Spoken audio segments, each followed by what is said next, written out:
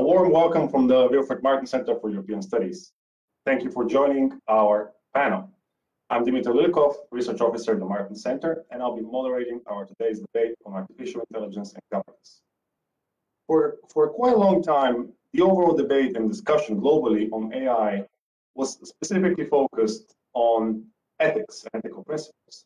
But in our today's discussion, we are specifically framing our event as moving beyond ethics.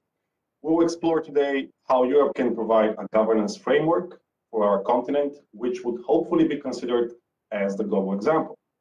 Also last week, the European Commission unveiled its proposal for a specific regulation on AI, so we have a lot of important angles to cover today. This afternoon, we're joined by a fantastic set of speakers to walk us through the complexities of AI governance. First, Michal Boni, who is a Senior Research Associate at the Wilfred Martin Center and author of our recent report on AI. Dr. Boni has served as a National Minister for Administration and Digitization in Poland and also a former member of the European Parliament. We are also joined by Eva Meidel, member of the European Parliament from the EPP Group and President of the European Movement International. Ms. Meidel is also the EPP Coordinator in the Special Committee on Artificial Intelligence in the European Parliament. Last but not least, Kilian Gross, who is Head of Unit, Artificial Intelligence Policy Development and Coordination in DG Connect of the European Commission. Mr. Gross was previously a member of the Cabinet of Commissioner Oettinger, and he has an extensive track record in the field of European law and international law. We will proceed as follows. We will have a short kickoff presentation by Dr. Boni, who will present the main findings of his recent report, which was written on behalf of the Martin Center. Afterwards, we will continue with the discussion together with Eva and Kilian. This is a live event, so you are encouraged to use Twitter, Facebook, YouTube. Send us your questions, send us your comments, and in the last 10 minutes of the event, we'll have a dedicated Q&A with the viewers. So, without further ado, I would like to give the floor to Michal Boni and his presentation. Good.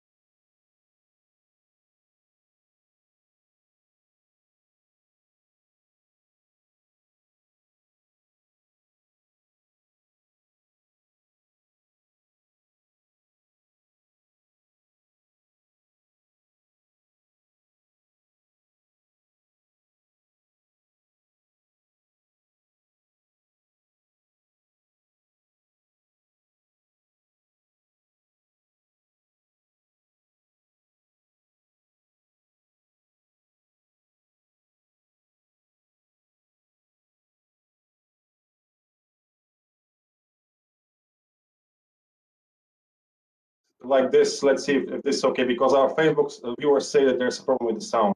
Let's try like this. But But now you hear me? Yes. Okay, so we are going forward without presentation, yes? Let's try like this. Okay, good. So as I have mentioned at the beginning, this report was established due to the Martin Center and my work with my colleagues and partners from business side, scientists, representatives of consumers and civic organizations. What is important to create the artificial intelligence ecosystem and understand how important it is to interconnect some important dimensions as principle-based approach, future-proof approach, data control-based approach, risk-based approach, security-based approach, with focus on human-centric approach, and of course, to find the translation between those kind of dimensions which are important for the artificial intelligence ecosystem, translation to the regulations and the ways of management. When we are talking about management, I think that it is important to find the solution how to manage, how to govern artificial intelligence development by law and by oversight. On the law side, I have stressed the importance of basing solutions on existing regulations, and there were many references in my report and also in the European Commission proposal to GDPR, to machinery directive, to product liability, because all of those are very important. Also, what is crucial, to ensure that the solutions will be future-proof, because it's important for the future innovation. And also, this is a part when we need to use various types of soft law, for example, code of conduct. It was mentioned in the proposal done by European Commission for voluntary using in the special level of risks. When we are discussing about the oversight, it is important to create the network of various partners, European personal data board, high-level expert group, fundamental rights agency, and so on, but also to find the connections between all auditors and assessment authorities from national level and from the European level. What is also important to establish a proper mechanisms for EU and member states institutional cooperation. In the European Commission proposal, it is national market surveillance authorities. I welcome very warmly this concept of EU database of high risk systems, and we need to consider how the European Artificial Intelligence Board should work. In my view, it should be important to add to this board representatives of business. Key is find conditions for making solutions fully implementable, and it is of course coordination plan, and find conditions for a proper and growing capacity of all partners and institutions. It is very important to discuss about risk-based approach. In my report, I have expressed it and presented the view done by German Ethics Commission. Now we are in the time in which we are discussing the pyramid of risks, which is important, and I fully agree that we need to indicate this extreme high level of risk with unacceptable risk and danger. But on the other hand, now we have the high risk, and it is related to all critical sectors. It should be updated and monitored and updated due to the time. And also we need to discuss about requirements addressed to applications, because not only sectors but users are crucial to understand what we can do, minimizing risks or avoiding risks. So in this pyramid we have extreme high level, high risks with many descriptions what we need to do, limit level, it is also important, and the lower risk when requirements should be a little different. This is important to have this pyramid of risk because this is the background for the discussion, how we need to go in the direction of the certification scheme, especially for high risk, and what we can do and what we need to do when we are discussing and want to establish the different level of risks. What we need, knowledge about premises and mechanisms related to the artificial intelligence functionalities. Assessment of quality of data sets is also important, data for training artificial intelligence, and also relation between risks and the liability system. It should be discussed now, but we know that it will be the additional proposal done by the European Commission. This risk-based approach should be related to principle-based approach, which is important to avoid information asymmetry. It's crucial for us as users in many roles, and it is related to responsibility, transparency, and explainability. In my report, I have emphasized how important it is to have 4 levels of this explainability. Explainability addressed to users and explainability addressed to certification authorities with full information and detailed description of mechanisms. Also, explainability addressed to insurance certifications and investigators and to scientists. It is crucial because if we want to have scientists in cooperation, to have it in cooperation with us, so I think they need to have access to all mechanisms which are important for the functioning of AI. To which principles AI solutions should be referred. Fundamental rights is clear. Avoidance of various types of biases, especially hidden biases. It's some kind of ethical sensitiveness.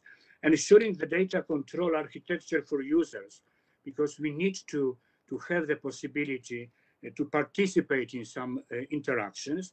Avoidance of manipulative tools, behaviors, emotions, and this is not so easy to describe it. And of course, we need to guarantee solutions of consistency. So limited legitimate models of exceptions, for example, related to biometrics, especially remote biometric, should be clearly described. And I think that we are going in this direction, what we have discussed during consultation and my meetings with many partners. Crucial for the development of artificial intelligence is confirmation assessment. It is addressed to the high risk solutions and models. In my report, I stressed very strongly to introduce ex ante procedures as a dominant model. It was a discussion on ethical technology assessment in some civic societies about human rights impact assessment. And of course, practically, we should have combination of ex post and ex ante. This combination will create much more flexible environment for artificial intelligence development. But of course, what is important to indicate who should be responsible for impact assessment. It should be done internally or externally, and I think that in the proposal done by the Commission, it is clear that companies, providers should make and should fulfill all requirements and present it to the public institutions.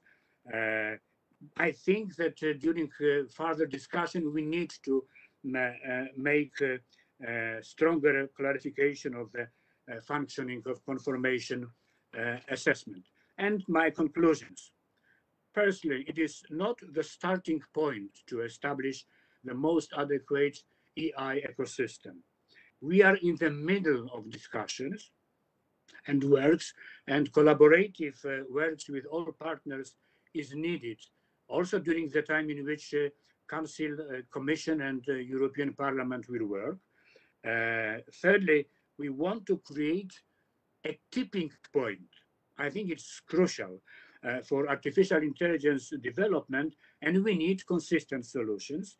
And within solutions, we need to remember about opening the area, the space for investment on artificial intelligence, and create regulations in this way in which it will be not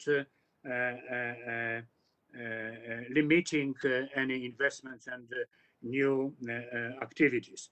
And what is also important to create the global reference point. When we have discussed about GDPR, after we have implemented the GDPR, it turned out that it is a global reference point. It is not so easy when we are discussing about artificial intelligence, because in many countries, in many regions of the world, there are many advanced works on artificial intelligence. So I think I'll just ask you for final sentences. Thank you. Yeah. One important thing is to collaborate transatlantically.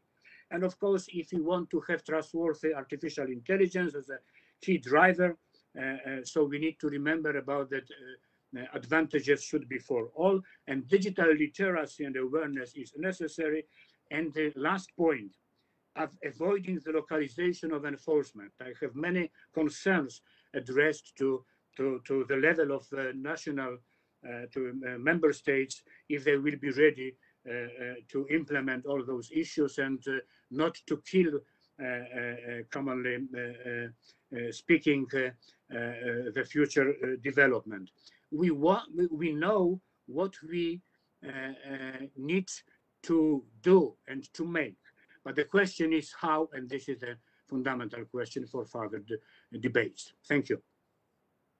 Fantastic. Thank you so much, Dr. Boni. To our viewers, I apologize on our side.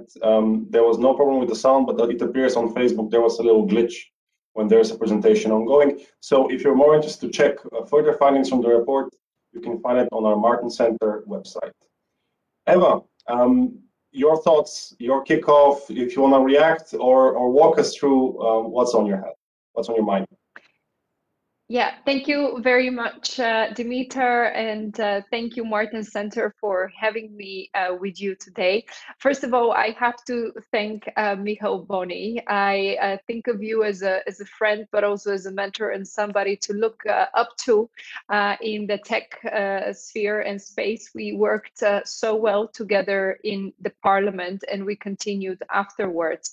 And we were also in touch while you were working on your report. So I really admire the dedication you've put on the topic. And I often say, and I so to say, want to propel that in Europe we have more digital leaders, people that could, are fit to so to say, be part of institutions and work on legislation that enables technologies to thrive.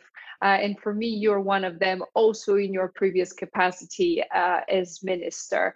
And thanks to Martin Center also for having a discussion at the right time. I have to say I'm very happy that we can now see a proposal by the Commission on Trustworthy AI. I think it's the right time. It's not necessarily rushed. We've heard calls some months and years ago that it had to come faster and so on, but perhaps the timing is right. Because now it's really important that we have a concrete legislation to work on.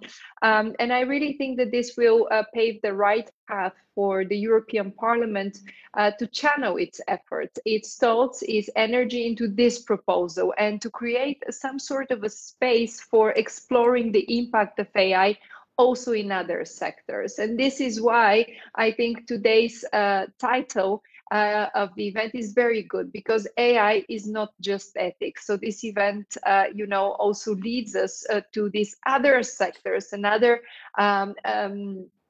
areas to be explored. One of the reasons, apart from sitting along Kilian and Michał on this event, was also the title, because it's very well embedded also in my work and what I do as coordinator in the Special Committee on AI in the European Parliament.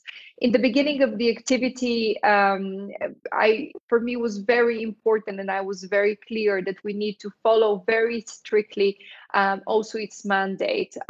Indeed, for us to explore, and particularly the AI impact in industry, in health, in agriculture, in finance or education or transport, virtually the entire economy. It was difficult to convince some of the colleagues in the parliament whose main and only priority is AI and ethics. But I'm happy that the committee so far has explored how AI is helping our society in fighting diseases, for example, in tackling challenges around the Green Deal or competitiveness, and so on and so forth. So this is why I hope that this proposal will create now the right horizontal framework for the clarity the AI developers need in every domain. I will not now necessarily address the risk-based approach in biometrics, because I think we'll get to that throughout the discussion, as we need to go into more detail. But I want to bring the attention to three very important points that I believe that make AI Made in Europe successful, and some of them were already briefly touched upon by Michał. So the first one, and what I think is important to see in the proposal, is we see provisions on data governance and cybersecurity. AI systems can really only be strong if the data is of quality and if the systems are safe and well protected. Our goal has to be to govern how data is shared, and only then be able to have nurture its full potential. It has to be usable, the data. It has to be flowing. Otherwise, we are really wasting those resources. Recently, there's a report by the Oxford Institute of Internet Institute that says that 95% of the data collected in Europe isn't even used once. So I always tend to say, just imagine about the B2B collaborations we could have, and the breakthrough innovation we could achieve if more of these data is used, but not even once, but reused. My second point is, I think it's very good that we are calling on national regulators to create sandboxes to help the AI development. This is a step, a very good and bold step in the right direction to help and enable innovation. Of course, a regulation will only work if they can be implemented. And this is why I stand, so to say, by my mantra when I work, and when I work on amendments or reports, that we need to make sure that we create this regulation for innovation. And thirdly, it was also one of the last points of Michał. We need to have this global view. We should smarten up to be able to talk to the US at the same level. But we also have to know that we have a lot of European companies that are also global. So when we speak about AI or data flows, nothing will happen in a vacuum. Nor this means that Europe does not win from the international AI framework. So I very much like that the AI package looks into exploring this sort of partnerships. Thank you. Fantastic. Thank you, Eva. And now I'm happy to pass the floor to Mr. Kilian Gross from the European Commission, who has the formidable task of giving his highlights from a regulation which is more than 100 pages. Kilian, the floor is yours. Thanks, Dimitar, for the nice words and for the challenge to summarize a regulation of roughly 100 pages in 5 minutes. But I will do my very best, and I had already 2 excellent speakers before me who have put the bar very high. So thanks for inviting me, and thanks for having the opportunity to discuss with two outstanding knowledgeable colleagues about AI here with Eva and with Michael and with you in the Martin Center. I think it's a very good occasion to exchange and to open the debate, because that's really what we want to do. We came up with this proposal, and now I think the time is to open up the debate and to bring it to society, because there is a lot of interest. I agree to lots of things which Michael and Eva have said, but perhaps let me summarize some key thoughts about our regulation before we enter a bit more in detail later on in the discussion.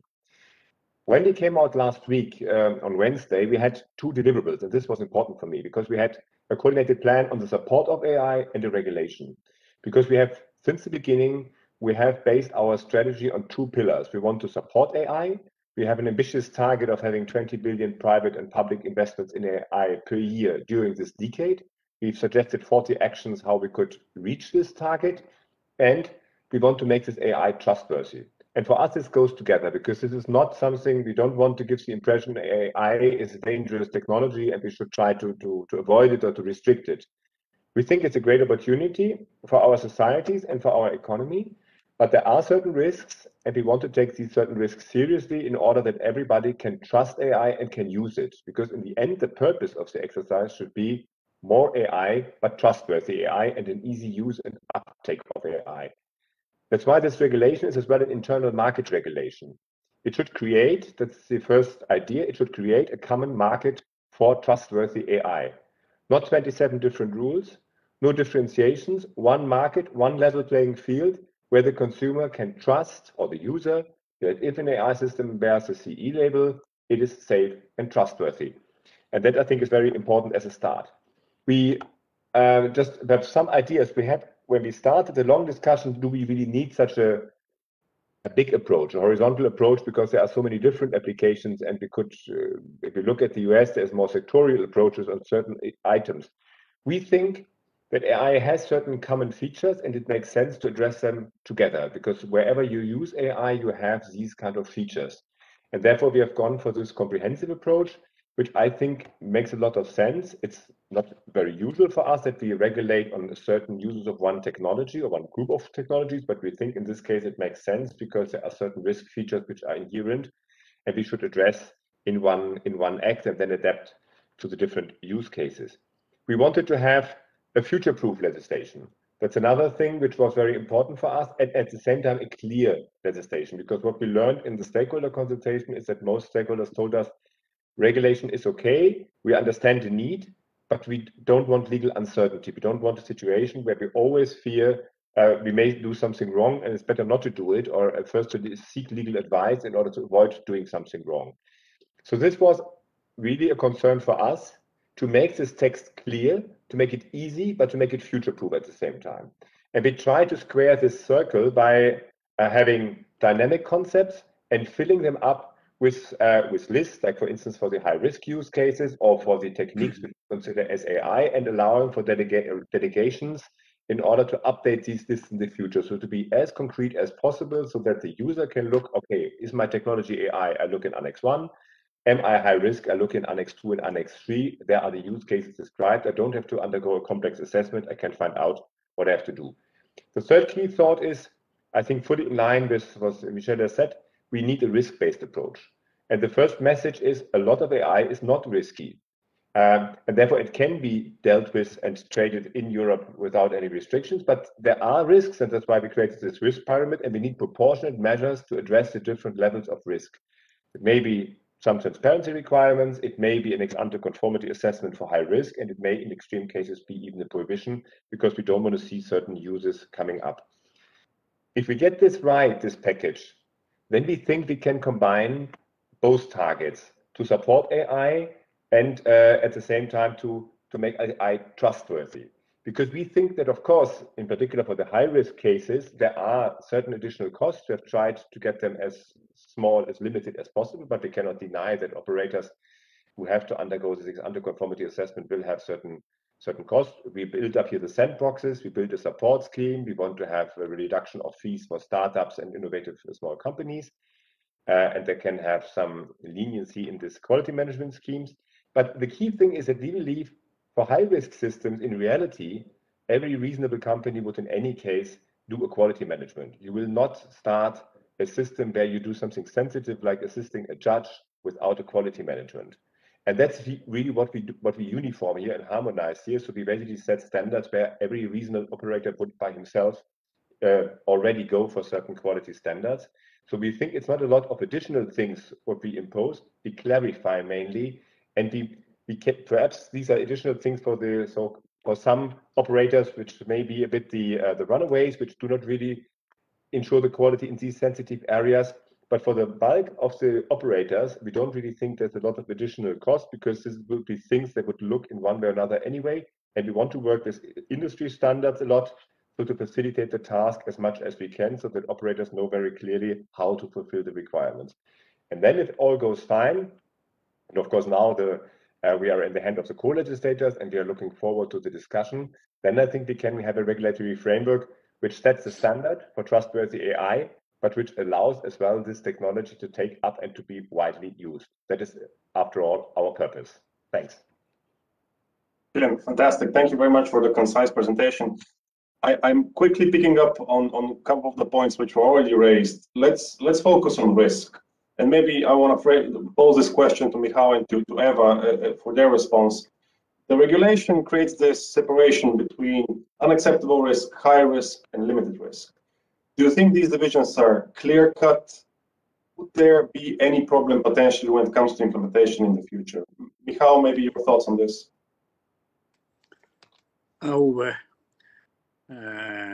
Openly speaking, I think that there will be many problems, because it is not so easy. There is a description, and I think that now it's clear what shouldn't be and what shouldn't be accepted when we are discussing about this extreme level of risk.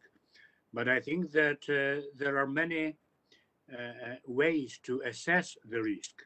We need to combine the psychological assessment of risk and physical assessment, yes, and this is a real problem in some types of risks, especially when we are talking about mental risk or psychological risks, how we can describe those risks. But I think that this pyramid now, with non-acceptable risks, high risk, limited risk, and the low risk, it's okay, and this is a very good starting point for further discussion. And I fully agree with what Kilian have said, that there are many applications, there are many users without any risk.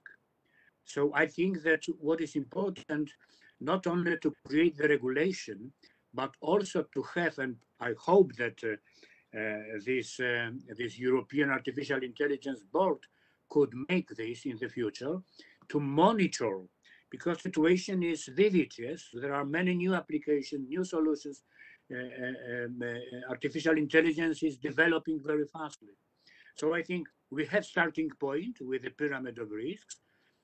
We need to monitor the description of those risks and updating those. And on the other hand, we need to make clear some distinctions between levels of risks.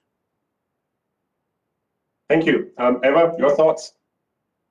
Yeah, just briefly, I mean, when it comes to the risk-based approach, it's been something that the parliament, but also stakeholders have been calling for. So in a way, it's not a new concept. And even before the commission started drafting, there were a number of stakeholders announcing that they would in any way abide by the rules which will make AI more safe, more ethical, more transparent. And here, picking also on what Michał said, I mean, the high-level expert group has piloted some of those ethical principles, and the task ahead is to make sure that the AI community in every member state is actually aware of this regulation, that is indeed clear, that there's legal certainty, and when it comes to the deployment on an update on a large scale, so to speak, we must have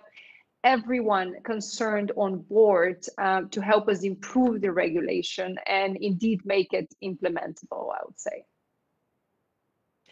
Kilian, maybe you want to jump in on that if you have any thoughts.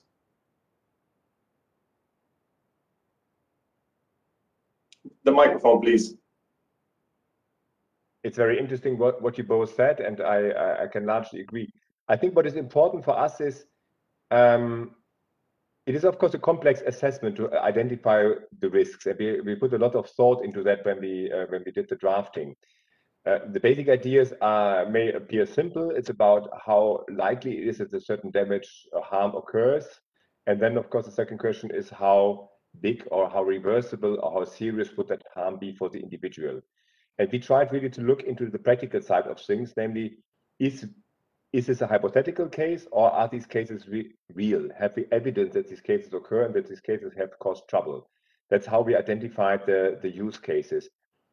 What we thought is really important here is that the legislator makes this exercise to undergo the assessment and to identify the cases where we have sufficient factual evidence that we can say a certain use is high risk. We did not take the option, which might have sounded nicer, but would, I think, be much more burden for business to just give an abstract risk definition in the regulation and then leave it to business and to operators to find their way through. That may sound very nice and very scientific, and you can, I would have an easier stand today in defending it because it's rather abstract and then you can easily agree. But for the individual operator coming to the market, it would have been very, very difficult to identify the risk level and therefore the right legal consequences from this risk level. And bearing in mind that we want to have, in cases that is high risk, a regulation which really provides for certainty, so there are sanctions, it should have teeth. It should have teeth, the regulation, after all, otherwise it makes no sense. We didn't want to create that uncertainty. Therefore, we made this effort of being as precise as possible to identify in the regulation what are the criteria which we have used to find out, to identify what we think are high risk use cases. We leave room to amend this over time because we don't know the future and this is very fast moving and nobody can really say how and where AI will all be used in 3-4 years down the road from now. But I think this is for us an important element in order to have a clear regulation and not to have a regulation where you basically then have always kind of you leave complex self-assessment and risk assessment to operators and put this uncertainty on them. This was the key guiding principle for us. Thank you. Dimitar, if I can add something? Yeah, of course. Short comment, please. Just on the one, because in the regulation, it is the proposal of sandboxes. Eva mentioned it. I think it's very important because this is the area, in my view, in my mind, the area for some experiments, yes, and it's much more safe to go this way using sandboxes, and after that to check what is really risky or what is completely not risky, but very useful, of course, for artificial intelligence development. I would like to now to frame the discussion and be a bit more specific, because we talk about maybe abstract concepts for viewers, risk, high risk, sandboxes. Let's talk about one of the hottest issues, especially picked up by media and civil society organizations. This is biometric mass surveillance. Throughout this debate, it seems that now again, we're trying to find the balance between personal privacy and national security implications. So, and my question goes first to Eva. Do you think that biometric surveillance should be outright fully banned, as advocated by some civil society groups, or national authorities should have some leeway? What do you think? Yeah, thank you. Indeed, sometimes, you know, if you don't go through the whole regulation, you would get the feeling that that's the only point of the regulation if you read certain blog posts or articles. Well, I think that the state must always try to seek a balance between freedoms and protection. It's a main function of the state. Providing freedoms for citizens to fulfill their potential, their ideas, even their dreams, but at the same time providing the safety and the security net that is needed. I think we all want to make sure that we avoid a surveillance state and a of Orwell society. And this is why I would say that if activists are not entirely happy, and if the law enforcement authorities have their reservations as well, maybe this means that the proposal is somewhere in the middle, and it's balanced and well enough formulated. I would like to move away from the polarizing debate that the state is always the one that's the evil, and it never means good to its citizens. I think that the state provides many services that could help society and can play really this safety net whenever it's needed. If we ban technology, we might deprive ourselves from some effective ways to fight crime. And I think we need to also keep that thing in mind.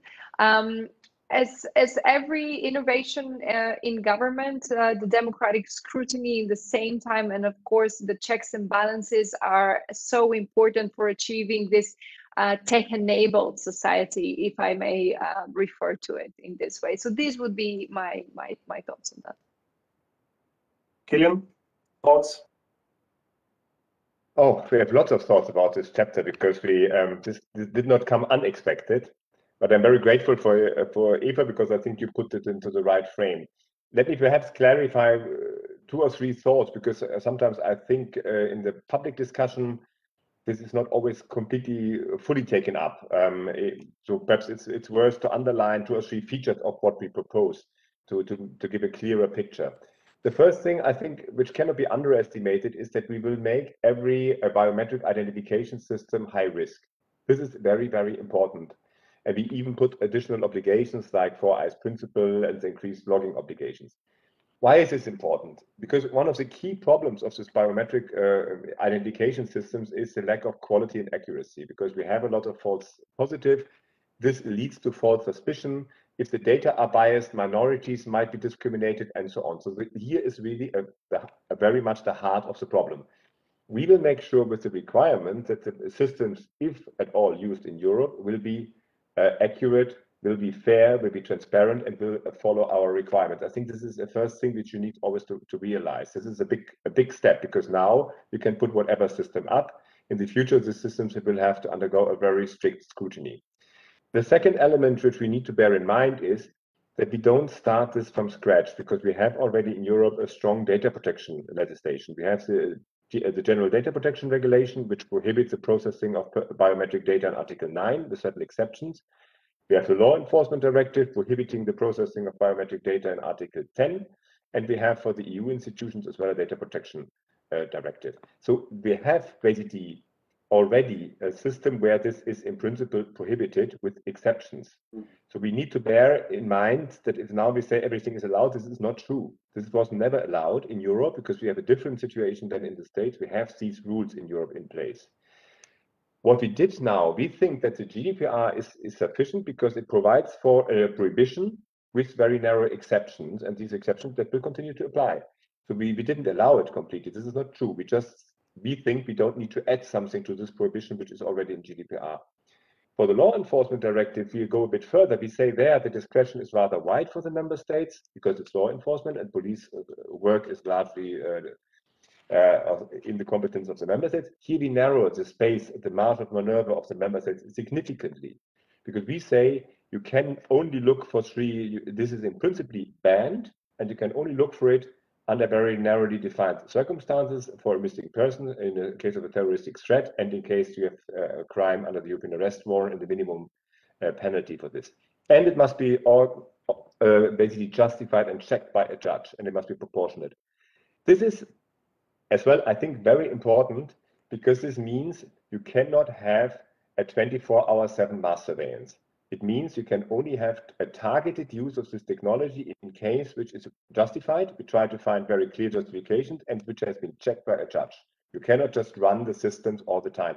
This, I think, is a ban for a surveillance state if this is because this is clearly the underlying risk. So I think that should not be overlooked in that debate. I think that is this is very important and will lead to a significant restriction. And last but not least, we do not provide here in this legislation an authorization for the use of biometric. We allow member states to introduce this. I think that is very an important point to take into account.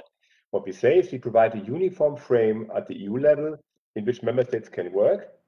We narrow this because we think we have these current values and we have a common understanding. We don't want to have a surveillance state. We don't want to have an unlimited use of this technology in the public space in real time. So we narrow the space for member states, but member states stay free to make use of this option within the boundaries which this proposal fixes, but they don't need to do it. If a member state feels, I do not want to have this on my territory, there is nothing in this regulation obliging anybody to do this. So this is basically, I think, our approach, which takes, as Eva pointed out, should strike the balance and allow, in this limited way, as well the discretion for the member states to find for them the right balance, but within the boundaries which I think are compatible with what we consider the European values.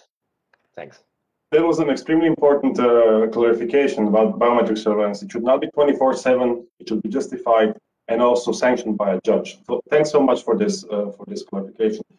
We have lots of questions coming from the audience, so I'd like to open up the debate and include a couple of points online. We have a question from Susanna Maria. Are research and development with artificial intelligence and the role of research institutes incorporated in the regulation? So is R&D and universities incorporated in the regulation? This is one question.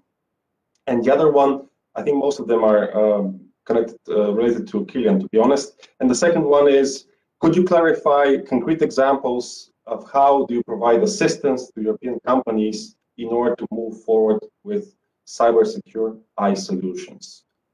So universities and R&D, number one, and secondly, how is the Commission or the regulation envisaging to provide support for European companies? I'll give the floor to Kilian, and then maybe I'll open up the debate about business in general. No, thanks a lot. And I don't want to dominate this too much because I like too much to listen as well to my co-speakers who have so many insights. On R&D, I think the regulation is very clear. We kick in when, the regulation, not we, I work too much on it, so I personalize it already. No, the regulation will kick in once an AI system enters the market or is put into use. So everything which happens before is not covered by this regulation. So if you do research, if you test, if you try, this is outside. What interests us is if you start to go into the deployment phase and you start to enter the market. And this is important for us. We don't want to prevent research. And then we have, of course, as we mentioned already, and I think it's very important, we have the sandboxes. They should help you to fill the gap between this research and then the entry on the market, because they're in this final deployment phase where you have to do the ex-ante conformity assessment to get your certificate. There you have a sandbox helping you and to provide you a protected environment, and even it may help you to repurpose certain data with these safeguards which I mentioned in the regulation. What do we do to help? I think I mentioned already we have a whole article for the support for SMEs and startups. They will get priority access to the sandboxes. They will get reduced fees for the ex-ante conformity assessment, and they will get advice. So what we plan is we have, that is part of our coordinated plan as well. I mentioned there, we will have a network of more than 200 digital innovation hubs in the EU, which should now be rolled out based on the Digital Europe program. There should be one hub at least in every member state specialized on artificial intelligence. And that would be, for instance, a contact point, in particular for our small and medium-sized companies, to get the knowledge, to understand where to turn to, how to prepare themselves, and to really get practical advice. I think this decentralized network approach is best, so that everybody finds in their region a counterpart, a competent counterpart who should help them, in particular in an early phase, to get his development on the right track. That's a bit in a nutshell, our vision. Fantastic, thank you very much. I want to move to Eva. I also received a notification that she might need to leave us in a couple of minutes. So, MEP Maidel, what are your thoughts about the impact on businesses? Do you think this will be a burdensome regulation, or actually product companies need some guidance and standards? Well, sometimes there's the businesses who actually are proponents of, we prefer to have a regulation so we know, also as Kilian mentioned, so it's all clear, so there's legal certainty, and we prefer to go in that way, but even if it's burdensome or whatever, it might create extra costs and so on and so forth, but at least we know what the regulation, and there's always the ones that would prefer to have less regulation. So I think there's a mixed, so to say, mixed feelings. I have to say that we have been reached out by many stakeholders. Some of them believe that regulation and this type of regulation could increase bureaucracy, and the self-assessment may have basically a deterring effect or may make it more costly. On the other hand, other European developments say we need to pave the way for the world and have Europe at the forefront. So if we open and look at this question towards the outside, right? A bit like the way we did it with GDPR, we are going to set a standard, and our standards have been beneficial in the end in many other areas. And I think that it could be a good way for us to rally behind global actors, whether that's some of the countries in the Asia Pacific or the US or the countries part of the OECD. It puts us, at a different standing vis-a-vis the businesses, whether they're originating from Europe or they operate in Europe. And so I think it's, that's why I said I think we needed a time to think about for this regulation to come and to be presented, and I think it's a good momentum now. Michal, your thoughts on business innovation? I think that it is very important to open the space for business innovation. My view, when we are discussing about technology, regulation, and innovation, is that very often we need much more soft law, which means code of conduct, self-regulation, co-regulation, and it is done in this regulation, but at this level, which is rather related to this minimal or low level of risk. But on the other hand, I agree that we need to have some tools for self-assessment, and it's better to have it. But what is crucial, to have the framework, the regulatory framework, identical in all European countries. It was a part of our discussion on biometric. I'm full of concerns that it will then, if it will go to the member states, looking at my government now, it will be very dangerous, yes, because they will be ready to use biometric tools in the special own way. So I think it is crucial for democracy, and it is crucial for technological development and business and economic development to have the common rules all over the Europe. So this is one of the important issues. And on the other hand, we need to create, this is a question of implementation of those solutions, as Eva expressed and Kilian earlier. We need to have more guidances for small, medium enterprises, yes, because they need to support, they need to help. So I think that we need to translate some rules which are in the proposal into SMEs, possibilities, opportunities, and barriers. And after that, discuss in a very special way with them what is needed for them and how to finally establish the legal rules. The point on SMEs was really good, and this reminds me of the debate after GDPR when smaller companies had some difficulties in implementing the regulation, for example. We have only a couple of minutes left, and we just received a really good question on Twitter from Michael Benyamu, short and sweet. The US intends to spend $8 billion on artificial intelligence, while the EU plans for 1 billion euros, according to the European Commission's plan. How can Europe fill the gap? Will we use the recovery plan to support artificial intelligence?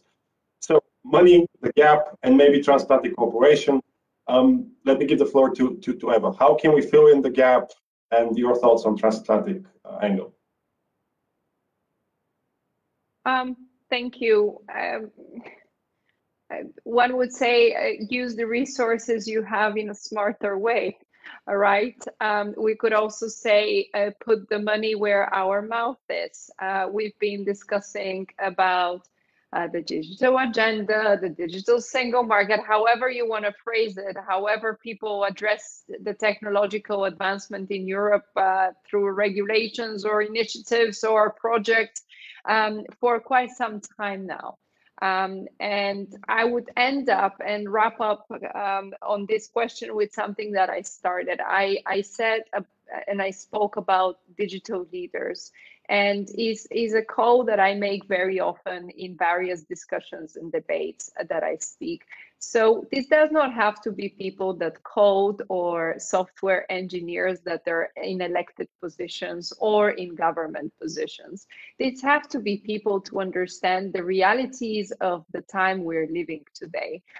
We cannot not just be competitive. We would not be able to close the gap, but we are also not going to be resilient enough if we do not heavily and very strategically and very organized invest in key infrastructure, invest in basically making sure that, you know, we make the best use of these regulations that we put in place or the huge resources we have in the recovery fund and in the budget overall each year. So I often say that I think with the previous crisis, we kind of lost the momentum to advance into forward-looking projects and initiatives. We kind of did the projects of yesterday.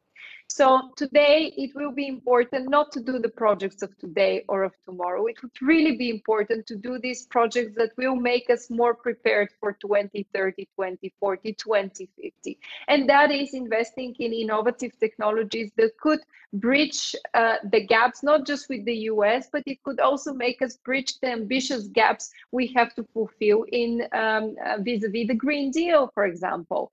And so it would require both leadership, and being a digital leader means that you could be preparing your country or your continent to face the future in a more confident way and in a better prepared way. So even with less resources, if you put them in the right and invest them in the right endeavors, you could probably be very well prepared.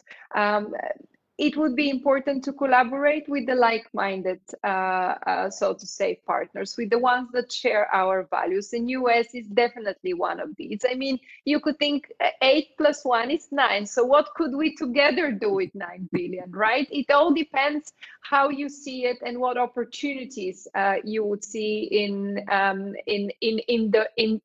numbers. Once we talk about the numbers, now it's time to talk about the projects. It's time to talk about the European players or the global players that could all help us be more competitive. So next time, let's put the numbers into projects and ideas. Thank you. I just hope, thank you. I just hope that the American establishment shares your optimism. Killian, maybe under a minute, if you can, closing thoughts. And are we chasing up after the US? Well, I think we should not only see this just purely from chasing up who is first and who is second. Is not like a sports game, but of course we need to reinforce our efforts. And I think we have. I think what we need is a balanced view.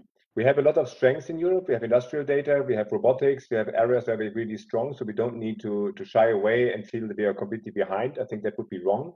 But on the other side, I think we need as well to realize that we have to make now a serious effort, and we cannot continue in this pace in digitizing our economy and society. So we need to step up a gear. So this, I think we have a reason to be self-confident, but we need as well to make an additional effort. And I think now we have this 1 billion here for artificial intelligence, which of course with member states money should be accumulated to this. So if you look at the US, it should not be the 1 billion, but the 1 billion from the EU and what the 27 offer. And then it should be private investment on top of this. So that's how we want to achieve the 20 billion, which I think could make a difference. The recovery and resilience facility, I think, is very important. 20% should be for digital, and artificial intelligence should certainly be a good part of this. But I think we have now, with the RRF and with the Digital Euro program, we have the means at our hands. So we now need to make, as Eva put it, we need to find good projects and really make a serious effort. So we don't need to be timid. We can be self-confident because we have certain strengths, but we cannot allow ourselves to wait longer. I think that's a bit the message I would like to give. Thanks. That's a great punchline. Thank you. Michal, closing thoughts, and how can we close the gap maybe on NI when we talk about EU and the US?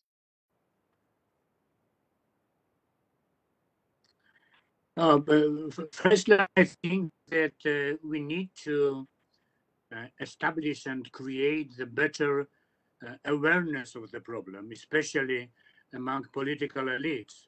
When I'm looking at some countries, there is a big problem if politicians understand what is going on and how important artificial intelligence is for the holistic development in all areas, from health via climate challenges, management, and so on and so on. So this is crucial. This is first.